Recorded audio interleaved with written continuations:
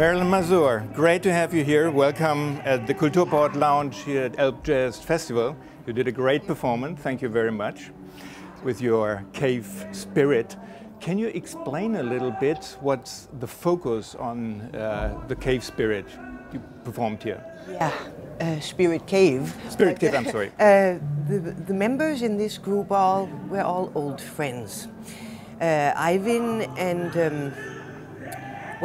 and me played for a long time together in my group Future Song in the old days.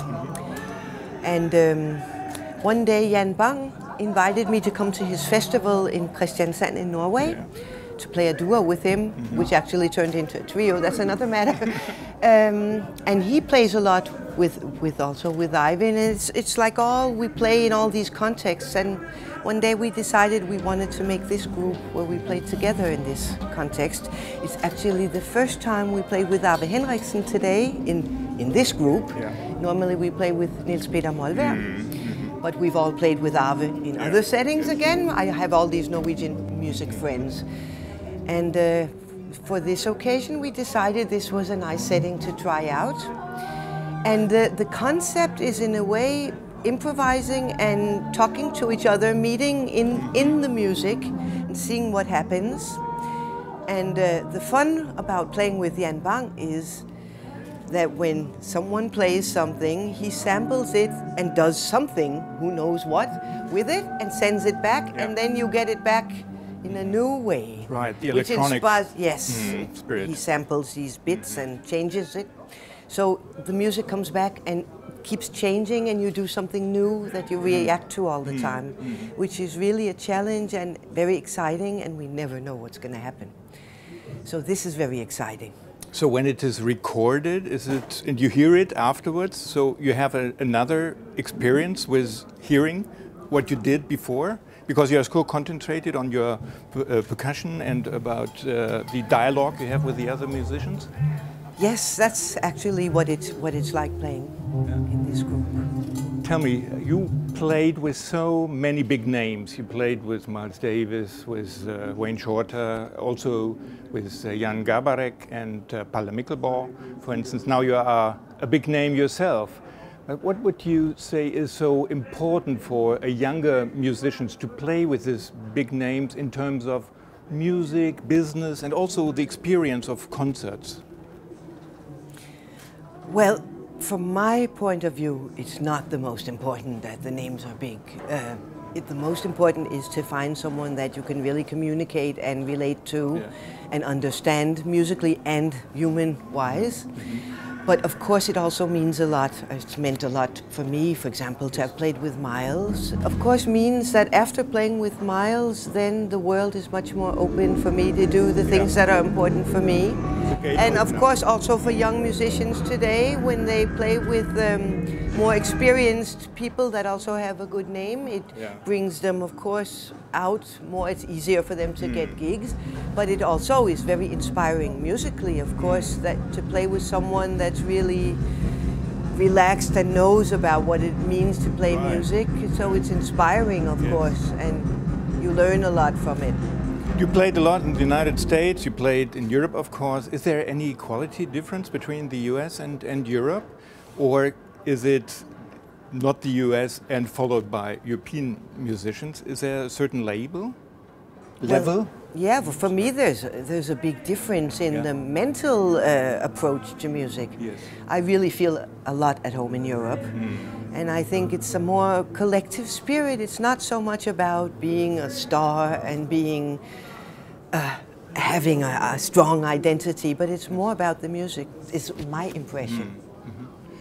That brings me to another question about language. Recently I had an interview with Gitte Henning, and I was asking her if it would be possible for her to sing in Danish language. Is it comparable? Is it somewhere fixed also with jazz? And she said, no way, no way. It's only possible in English for her. But she said, I know somebody, Marilyn Mazur, she is wonderful in the Danish language to sing. In jazz. So, but I think it's interesting to know, because languages, the sound of languages is so different. If you sing German or English or Danish, what is it for you? Does it make a difference, the sound of the language with your drumming, with your percussion? Yeah, of course it makes a difference, but it's just a different expression. It's like music. It's like I play a lot of instruments. Yeah. So each instrument has its vibration, its sound. It doesn't mean one is more important or better than the other. It's just different qualities. Yeah. So for me, I think English is a great poetic language. But Danish has some other qualities.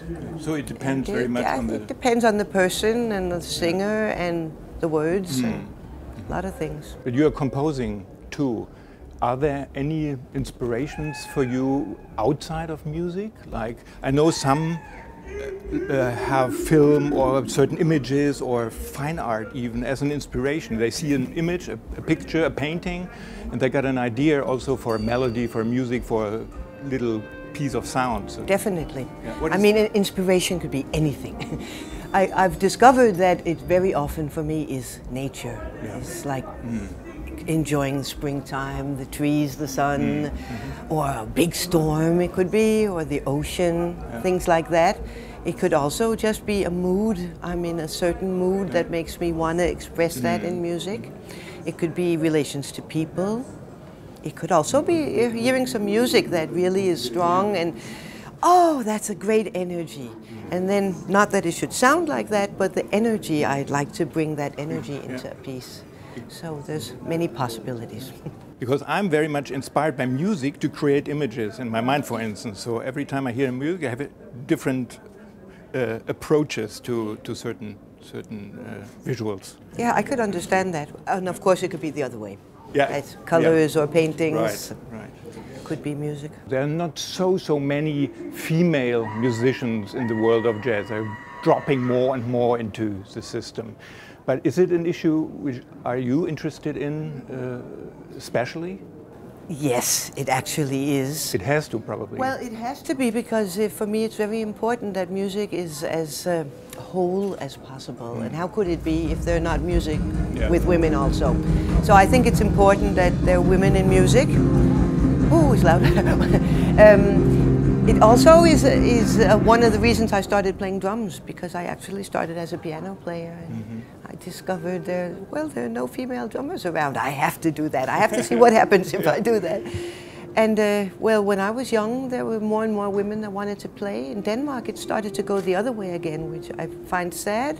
On the other hand, it's a hard life, so I think it's up to people themselves. Yeah. It's not like women have to play it. It's not. I don't think like that. I just think it's great if there are a lot of women that want to play, and I think they probably have some other qualities also. They don't have to play on the rules and the conditions that mainly men invented. It's fun if we could think of another vibe, another way of playing without, I don't mean that we have to separate and say this is female, this is male, but it's good to have all the energy. Things, because the energy is also different, also for the audience, if it's a male or a female energy. Right, at least it looks... feel different also, probably. Yes, absolutely. So you're playing a lot of concerts, of course. You are invited to many festivals. What about the experience of ELBJAZZ? I mean, the situation, I think the atmosphere is very special here, directly in the harbor. Yes, it is. I love it here, and I'm happy that I made it here. I was worried this afternoon because it rained a lot. Yes, it did. People don't want to stand in the rain. They don't all have to stand in the rain, but a lot of people would have. But then the sun came. Yes. So what can I complain about? Wonderful. Yeah, it's great being here. Marilyn Mazur, thank you very much for coming here. Thank you too.